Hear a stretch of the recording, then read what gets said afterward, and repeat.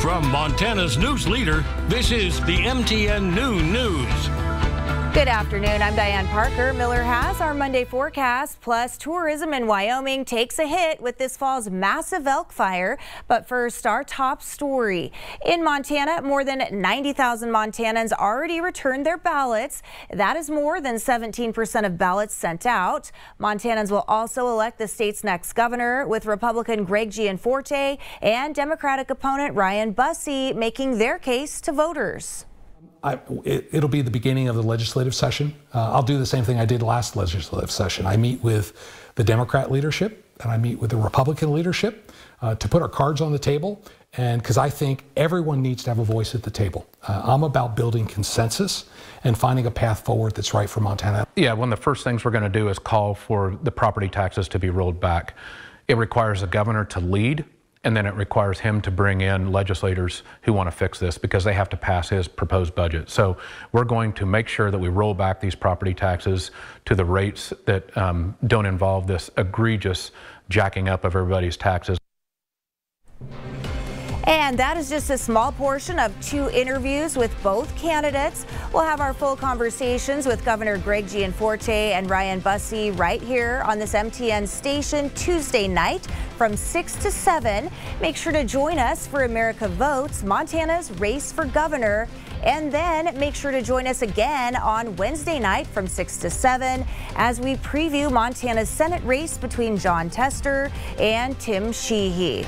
And this noon, we have a closer look at where the U.S. Senate candidates stand on the future of education. MTN's Megan Elaine reports. Education is a hot topic in this year's senatorial race. At the annual celebration of education in Bozeman on Thursday night, Senator Jon Tester spoke to educators. So if you want to see what's wrong with public education right now, it's the fact that the people who make the biggest difference in your lives, we're paying salaries that, quite frankly, they could almost do anything else and make as much money.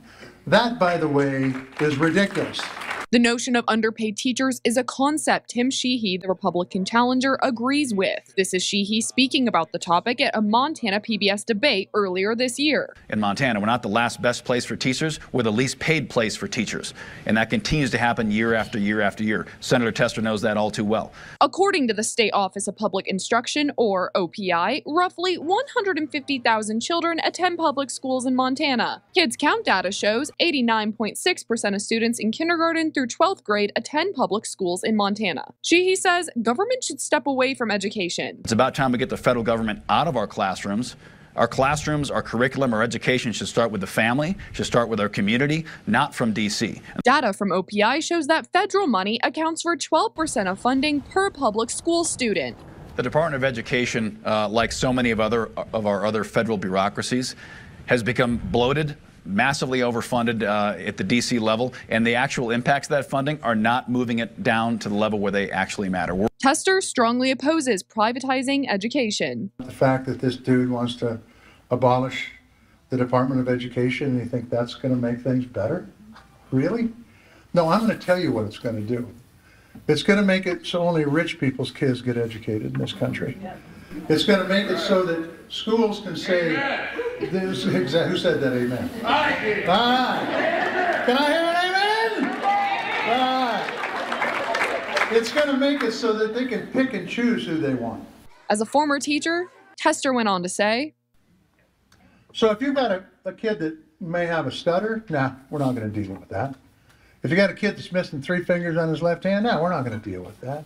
I've never seen anything so or heard anything so anti-American in my life. To learn more about where the candidates stand on this issue, be sure to tune in right here Wednesday night at 6 p.m. for a special America Votes Montana's race for the U.S. Senate. In Bozeman, Megan Elaine, MTN News.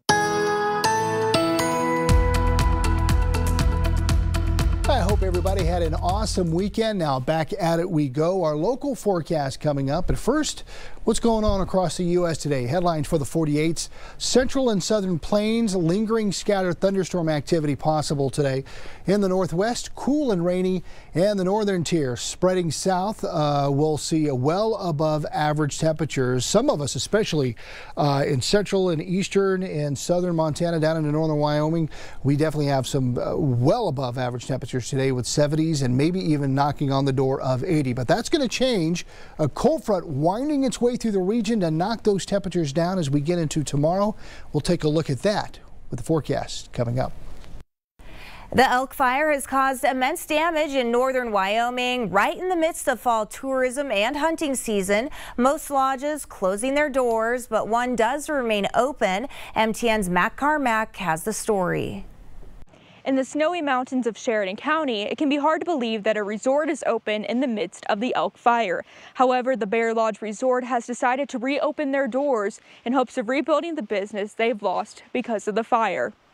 Mid-October usually means one thing for many in the region. So October is hunting season, so that can be pretty busy. Unfortunately, the fire kind of coincided with the bulk of that business. At the Bear Lodge Resort, one of their busiest times of year is early October. But the almost 3-week elk fire has caused the resort to lose a huge chunk of their business. And so there's been a little bit of activity, nothing like it would normally be, but enough that we want people to know that if there's a need, somebody's here to help out.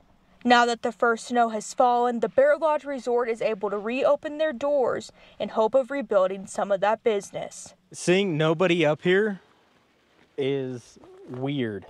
It's pretty sad. This parking lot should be full. Jeff and Brady Tracy are hunters in the area. They say every weekend during hunting season they visit the resort and was super sad to see it close this month. And I feed my family by wildlife. A lot of people don't realize that hunting is, it's not just a sport, you're actually bringing home food. The fire hasn't only impacted the hunters, but the employees of the resort as well. Oh, we actually all live here at the lodge, so that's why the fire was particularly difficult for us. Saturday officially marked their soft reopening. Scott Jorgensen, one of the owners of the resort, says it can be hard trying to predict a business at a time where hunting season is supposed to be in its peak. And so we've kind of just done a very limited crew soft opening so that we could at least service anybody who was going to come up to check things out. The crew is trying to stay positive, hoping the snow comes soon for another booming season. And so we had a pretty good lunch, and I don't know, we'll see where it goes. In Sheridan County, Matt Carmack, MTN News.